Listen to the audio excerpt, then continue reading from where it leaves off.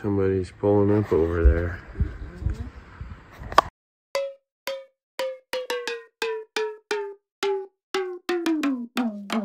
What's up, guys? We just got back from 5 days of fishing Pyramid Lake. We met up with some friends from BV out there. We had good weather for a couple days. We had still sunny weather a couple days. Out there you kind of want the clouds and you want the wind, and we had that. Unfortunately, the wind was coming from the southwest, so it was hitting us in the back and it wasn't really generating the waves that we wanted, but it did make for some bomber hero casts, so that was a lot of fun. Everyone in the group caught multiple fish, so it was a success. I think our most productive flies were probably small midges, black in particular. And if you watched my last video, it was a fly tying video called the Midnight Midge. That's a pattern I came up with before the trip last year that caught me a lot of fish, so I replicated it this year, did more of those, and some of the guys that we met up with this year were the guys I went with last year, so they had that intel about that black midge, so they all brought a bunch as well, and that seemed to be the most productive fly of the trip. So if you haven't watched that video, go check it out. Like I said, good weather most of the trip for fishing, but there was a couple still days. One of those days we decided to utilize to go into town instead of fishing, and we refueled, got some more water, stopped into the bar at Pyramid Lake Lodge where we met Roxanne, the bartender, and she had told us she'd been having a lot of success stripping leeches in the evenings or the afternoons, purple leeches in particular. She even gave me a little bit of fly tying material that I was able to whip some up lakeside with, so thanks for that. And we went home after that little session at the bar, and we went back to the lake. We went back to our camp spot, and Morgan fished and stripped a purple leech and caught the only fish of the day doing that. So that was a little skunk saver there. So shout out Roxanne on that insider tip there.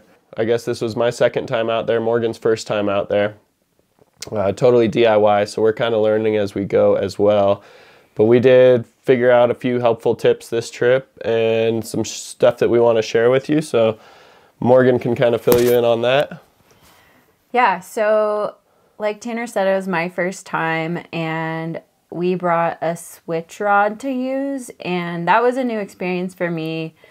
That's, I mean, a cast that's similar to the roll cast, but you are using two hands, so I think if I could go back in time, I probably would have practiced a little more beforehand, but I was able to figure it out, get my line out where the fish were, so that was awesome. I will say, when you are casting a switch rod, you have a lot more line out and your line's a lot further away from you, which means it's going to take a lot more time to get tension on a fish when they eat. So I lost a few fish just from not getting tension fast enough. So I was focused on trying to get off my ladder, get to the beach so I could bring the fish in, and lost it because a lot of times these fish also would run at you, which I thought was interesting. So another opportunity for them to get slack in the line and get off. And that was a little bit challenging. We also had a pretty small net. So I would say in the future, we'd definitely bring a bigger net than what you would typically use for trout fishing. These are mega trout. So we lost a few just from slipping out of the net. It happens, but probably could have been avoided. We also started putting rocks on our ladders. Tanner mentioned the wind. There were a few days that it was so strong, it literally knocked us off our ladders. And so if you're not standing on your ladder, then that's also liable to blow over. So we would bring a big rock off of the beach and just set it on top of the ladder, and that kind of helped keep it planted. And then lastly, I would just say tie anything down that you care about, because the wind will pick up out of nowhere. And one of our buddies had a very unfortunate incident on the last day involving his entire bag getting blown into the lake, like immediately, and he lost 3 rods, 3 reels, and his cell phone. So could have definitely been avoided, but those are just probably some of my initial hot takes on the trip. But it's an amazing place. Just the views, the weather you can see moving across. It's just kind of a surreal place. So I really, really enjoyed my time out there.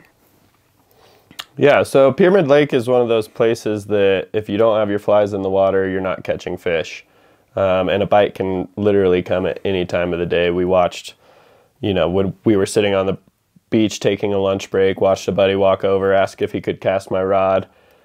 First cast catches a fish on it, you know, when we thought it was completely dead at that time. So it just goes to show, keeping those flies in the water, you always have a chance, which makes it hard to want to pull out the camera and film. So we didn't get a whole lot of footage, but we did piece together something for you guys to watch. So yeah, we'll roll the tape. Enjoy.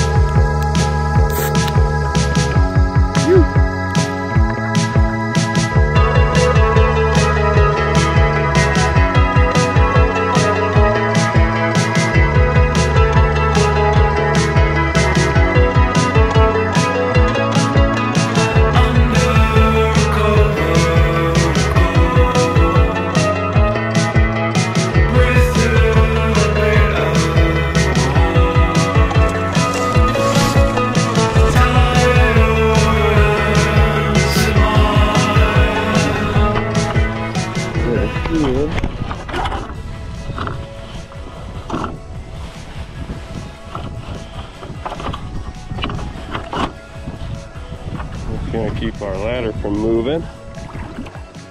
There's Morgan already fishing.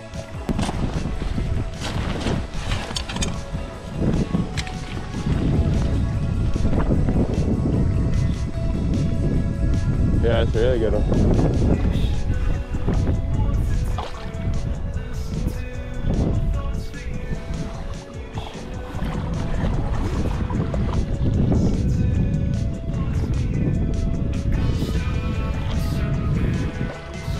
I cannot see him.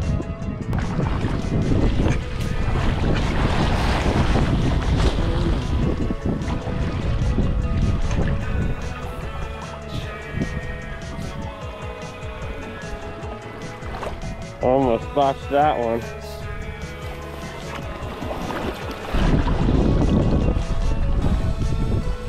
Fuck. Sorry, babe. Did it break up on me?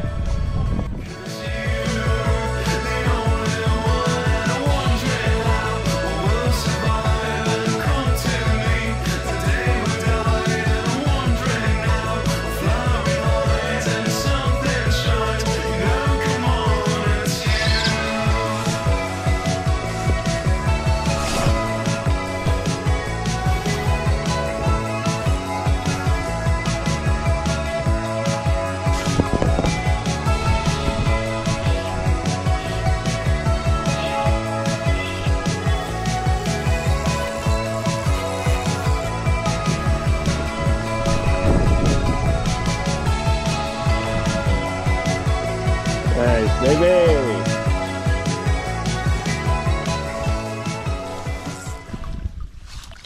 Yeah, 1%. 1%?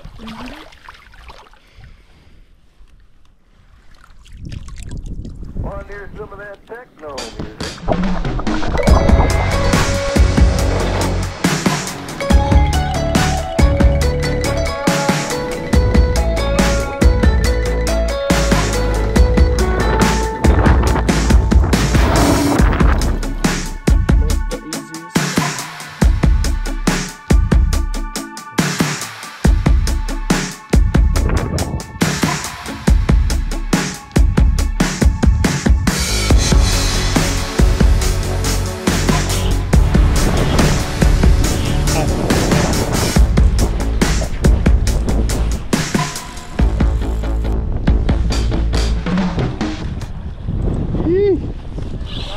Nice.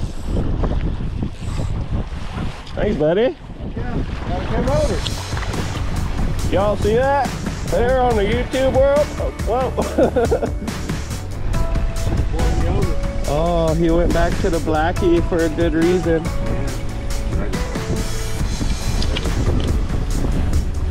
Everyone fishing the black midge. Come on.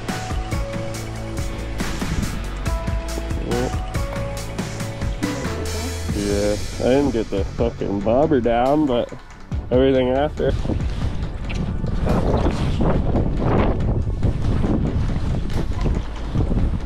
Yeah. Oh! Nice, dude. Good timing. Alright, we're all packed up. Saying goodbye to this beautiful lake.